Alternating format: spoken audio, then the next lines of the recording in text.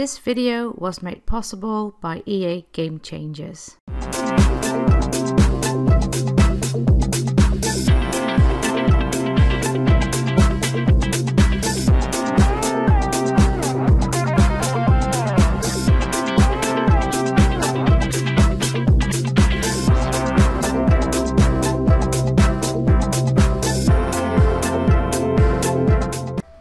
Hello, this is Diana, also known as Anchesenamon Sims, and welcome to my first video on eco lifestyle.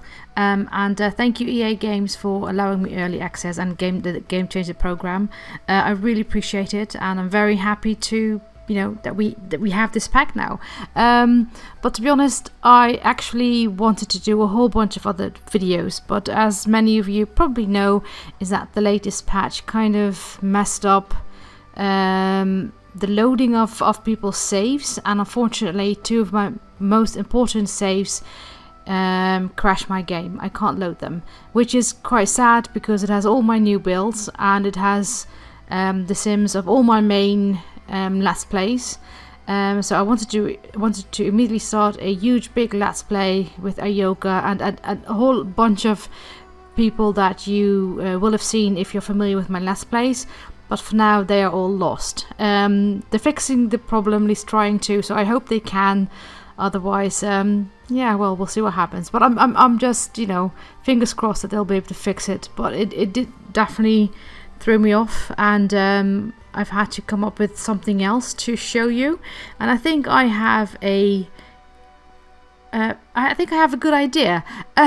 Here you see Evergreen Harbour, and I haven't really changed anything. I did place my new lots, and you might wonder how I got my lots. Well, my very dear friend Grint, actually her boyfriend managed to load my save game that I wasn't able to load into his game. He hadn't done the patch yet, so he was able then to get those new builds that I've been working on, but I still can't upload them because now they have Grint's name on them and not mine, and I just refuse to upload a build that does not have my name on it.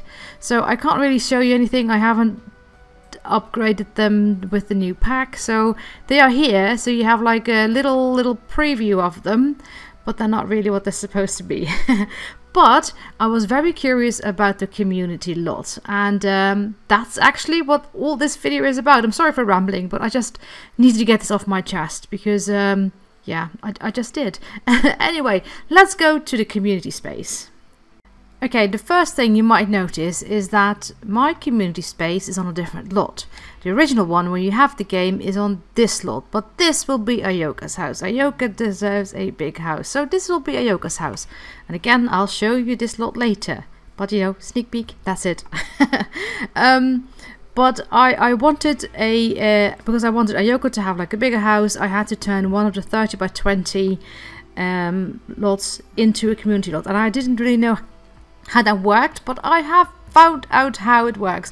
Basically, what you have to do, you have to go to lot type, and then you can choose all these different things, right? You can just select community space, and then you basically start creating a lot for each of the different options. So if the people vote for this to be just nothing, just a community space that's dirty, then it might look like this.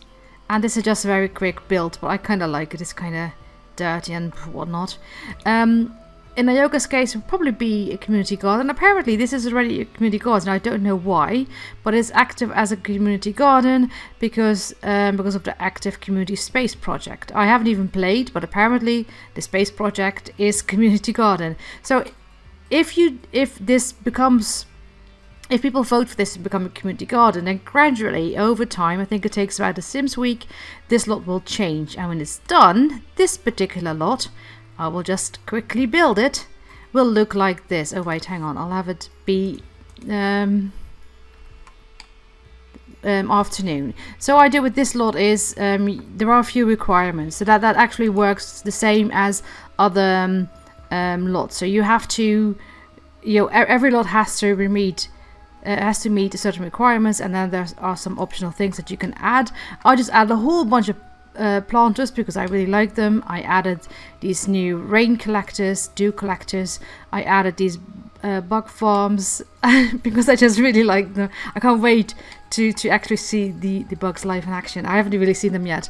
And this little thing here is now, wait, let's just go down, actually just a toilet. So we've got 4 toilets here. This is just like a public bathroom kind of thing with all kinds of new stuff from the pack.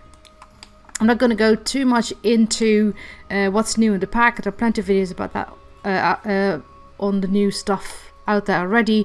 I just want to, you know, focus on the community lot types.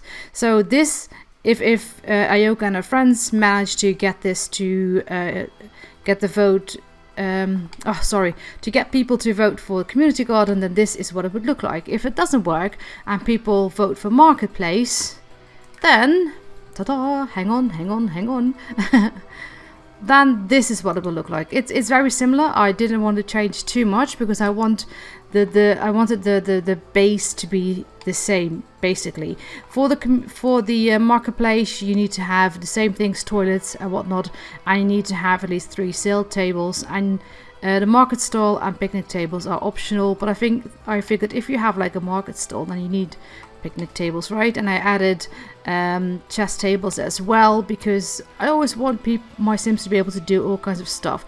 And under the roofs here you have full market tables, so people can come in and sell their stuff or buy stuff.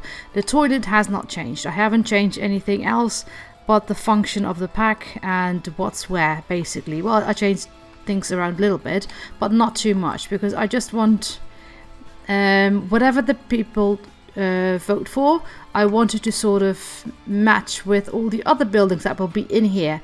And again, I will not show you those yet. I'm just mean. Okay, if they don't vote for the marketplace but for the maker space, then hang on, building a lot, it will look like this. Again, it's very similar, but this time oh wait, I'll turn off the grid. These things have actually turned into little buildings because I figured, you know, I don't think it's a good idea for all these machines to become wet. So but the main layout is still the same. The toilet is still the same. Actually in the community garden, these planters are actually the ones that you can actually plant stuff in. In the marketplace and maker space, I changed those for these. So actually I forgot to do something. These actually have to go here. Hang on. Okay, well, just a small minor detail, but I just noticed it. So yeah, okay, I'll change that when I upload them. So again, you have a picnic table. This time I added a barbecue so they can also have something to eat. I can imagine if you're, I didn't actually add one of those food thingies because that was actually quite big for this lot, but I figured, you know, if you're working very hard on creating stuff, you might get hungry. At least you can grab something to eat. You can use the toilet and whatnot. This part of the building, you have the new machines. You have the home recycler. What's this? This is the fabricator, and this is the candle make table. So you can do some of the new stuff here. And here we have the fizz maker, the juice fizzer, sorry, and some stuff for kids as well. We have the woodworking table because that's one of the options, and I just wanted all the options to be there. I added 2 of these things for the kids. Those 2, kids activity tables, and this thing as well, because I just thought it was fun. You know, kids can also just do experiments here. Not all kids will have this at home, so here they can come and experiment.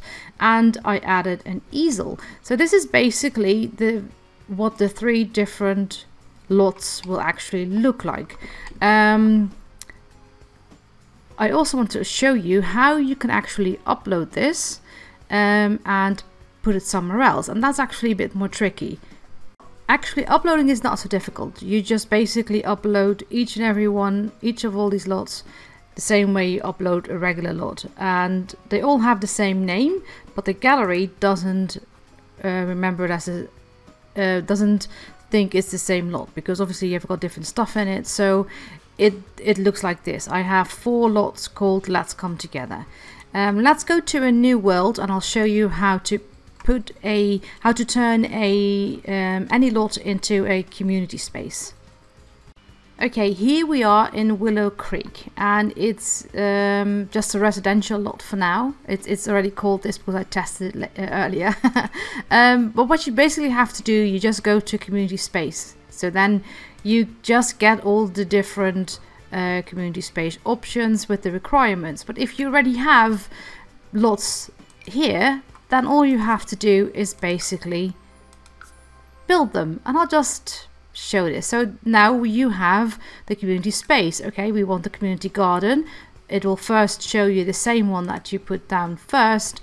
Wait, which is the garden? This is the garden. So then I can just quickly build the garden. Downside of all of this is that because you can't really give them different names. Well, maybe you probably can in the description. Of course you can. Sorry, I didn't think of that. So in the description, if I upload this, I'll tell you which one of the spaces it is so you don't make any mistakes.